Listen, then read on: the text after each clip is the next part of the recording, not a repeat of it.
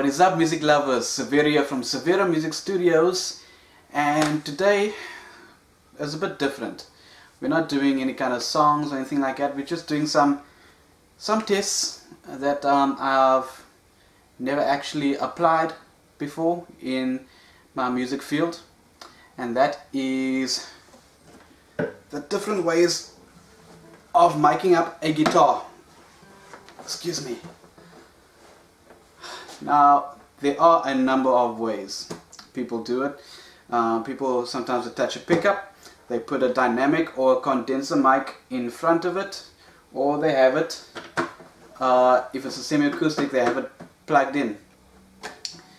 Now, since I've had this guitar, which is a nice Epiphone guitar, nice semi-acoustic, it's a passive pickup, which means it doesn't have that little apparatus that you usually find over here where you can tune the tone and everything like that.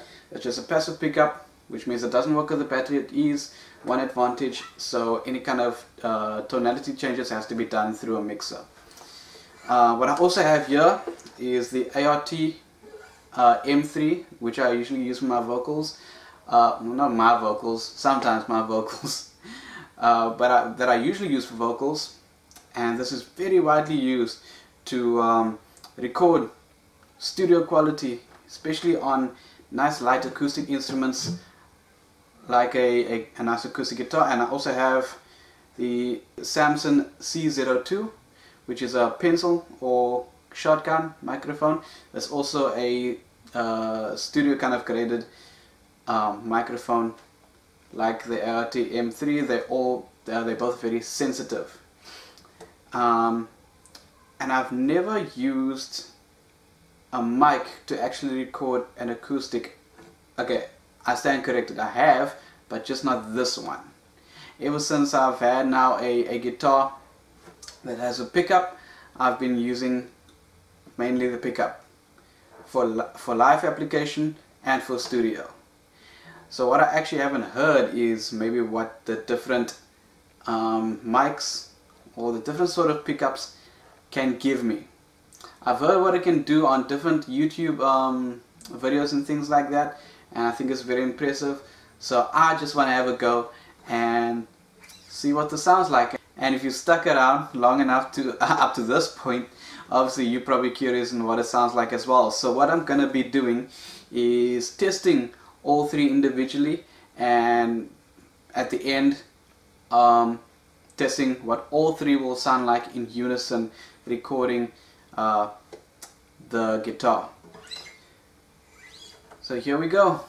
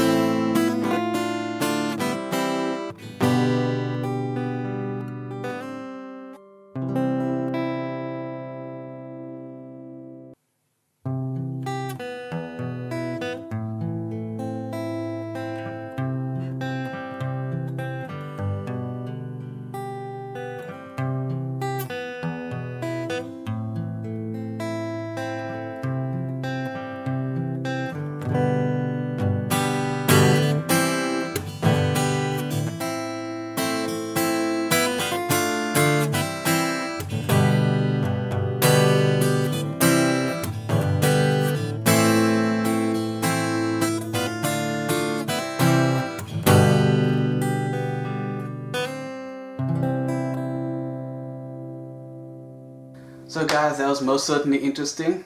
You know, a guitar is one instrument that you can hook up for sound in a number of ways, and I just demonstrated that and experimented with that. And yeah, I should really open my eyes and open my mind to the different sorts of applications where you can use the microphone on the guitar for various tasks. I've got different tonalities and frequency responses and the highs and lows of the different sort of mics and pickups. It's really something I should take note of, and that I will from now on when making a project if I want to use live or in studio. I would like to do more episodes like this where I'm just testing or reviewing or experimenting with some of my equipment.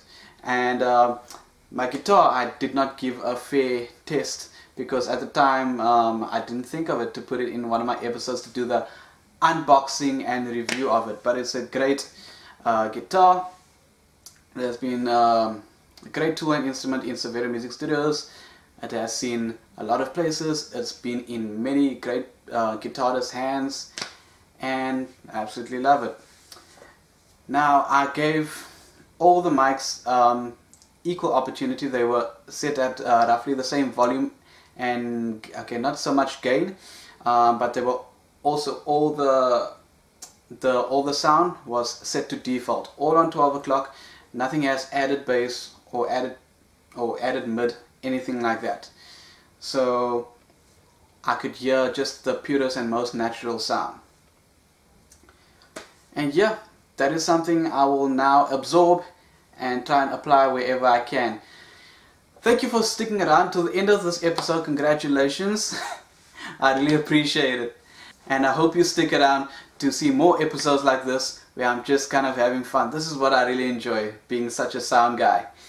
As always guys, please like, please share, continue to support, hit the subscribe button to see all my latest videos and the notifications icon so you can be informed immediately with my posts. Peace guys.